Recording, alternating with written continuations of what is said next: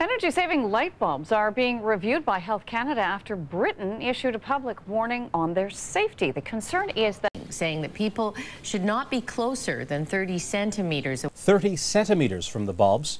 In close proximity emit potentially harmful ultraviolet rays like those from the sun on a summer's day.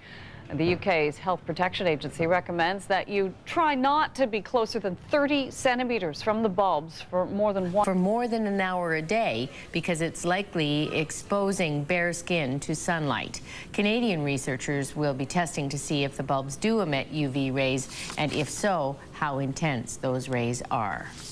The agency warns the emissions could cause problems for those suffering from medical conditions like lupus. In Canada, an upcoming ban on incandescent bulbs means that newer energy-saving bulbs will become the norm by the year 2012. Energy-saving light bulbs that we're all supposed to be switching to. In Canada, an upcoming ban on incandescent bulbs means the newer energy-saving bulbs will become the norm by 2012.